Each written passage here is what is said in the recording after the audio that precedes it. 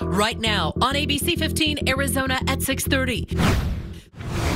Knowing rules of the road no matter how many wheels you're on. It's the motorcyclist looking out for the car looking out for the motorcyclist. There are more than 5 million licensed drivers in Arizona, and every year more of them make the choice to ride a motorcycle. But that doesn't mean they have the proper training.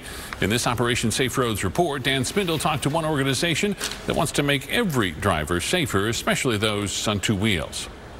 There's no better way to experience Arizona than out on the open road on a motorcycle, if you ask Mark Weiss. There is so much you miss when you're inside a car.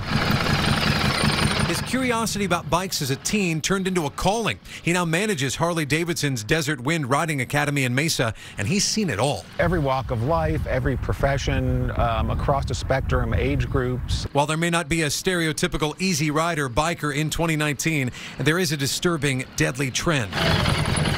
In 2017, 161 people were killed in motorcycle crashes in our state. And there's one consistent theme. Too much speed is really, really, really common. And that's a choice that we make as riders. The most recent ADOT data show nearly a quarter of all motorcycle riders who crashed were just going too fast. That's troubling when you consider the latest Crash Facts report that shows a steady increase in motorcycle registrations, 15% higher, in fact, in 2017 than 4 years before. There's no denying the ever-increasing popularity of motorcycles here in Arizona. What might shock you, though, is at least a third of those who get trained here have never ridden a motorcycle before.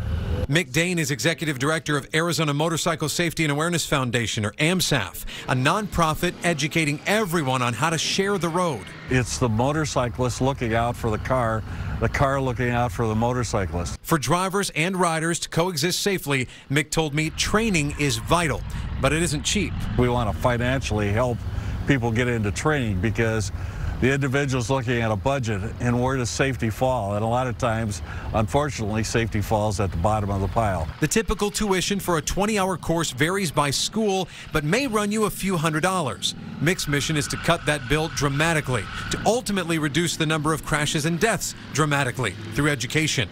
You can learn more about their scholarships at amsaf.org.